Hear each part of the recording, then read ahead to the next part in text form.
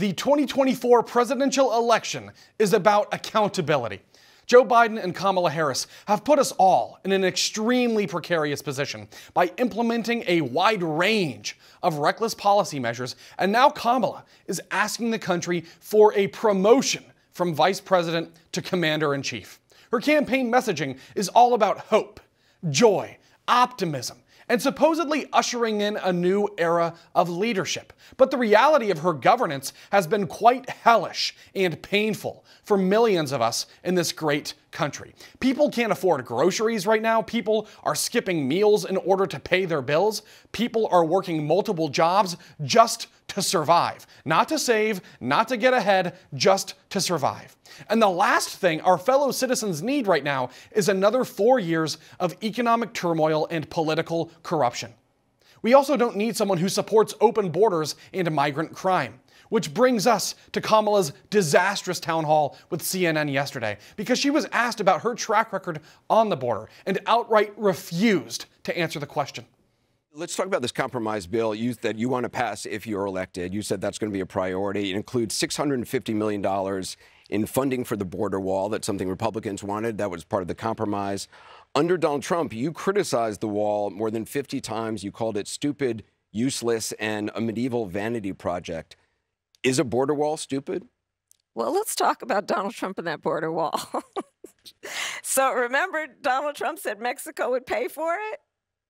Come on, they didn't.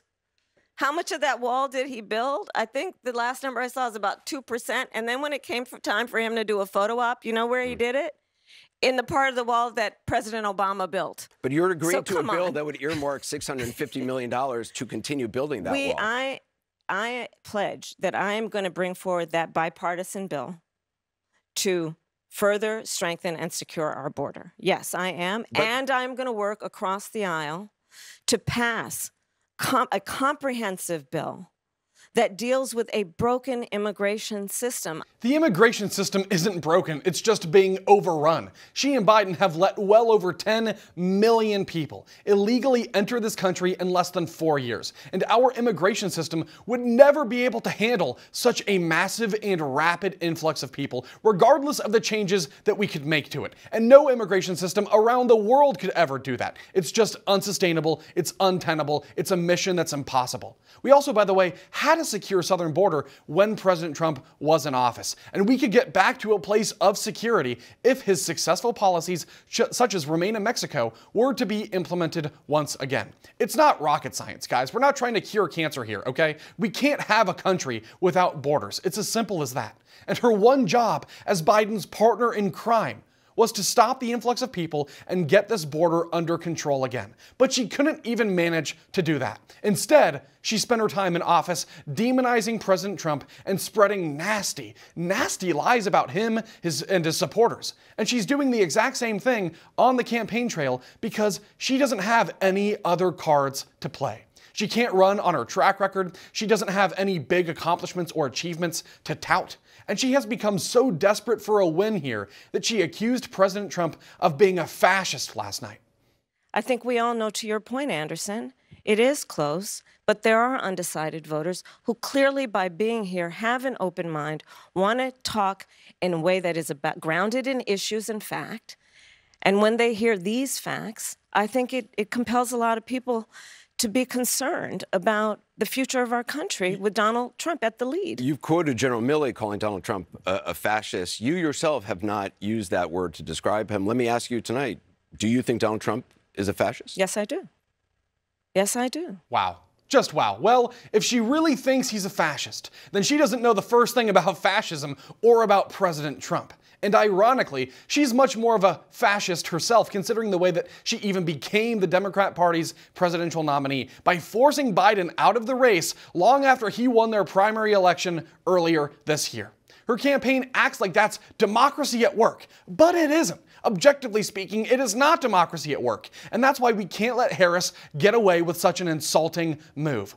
One of the other things, of course, that was showing last night in this town hall was her tendency towards narcissism. For example, Anderson Cooper asked her if there are any mistakes that she made in the last 4 years in politics or outside of politics that she's learned from, and her mind was a total blank. I don't think I've ever heard the former president admit a mistake. A lot of politicians don't. Is there something you can point to in your life, political life or in your life in the last 4 years, that you think is a mistake that you have learned from? I mean, I've made many mistakes, and they range from, you know, if you've ever parented a child, you know you make lots of mistakes too.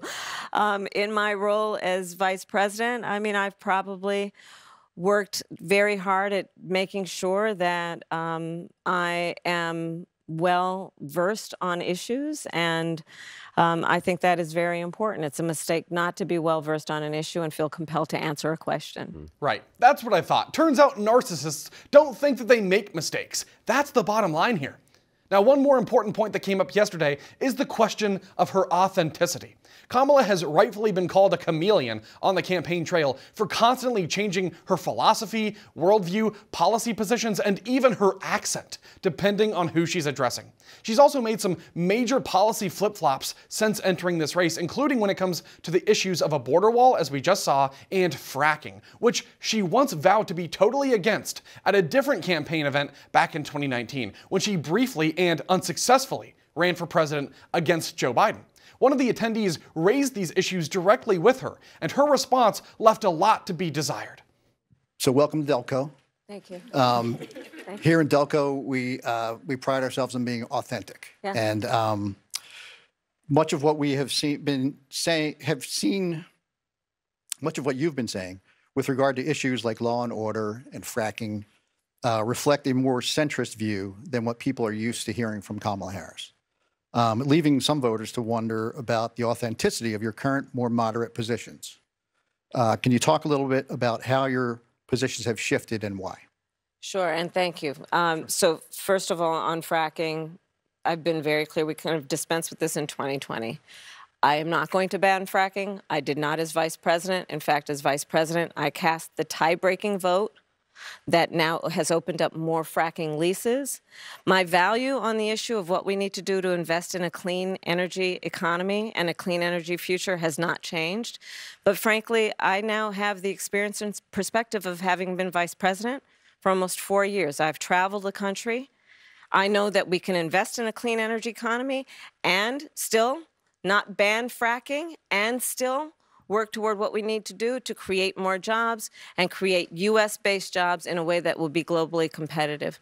On the issue of law and order, as you mentioned, I think there's just a whole lot of misinformation, to be honest with you. I have personally prosecuted very serious crime. It's how I started my career.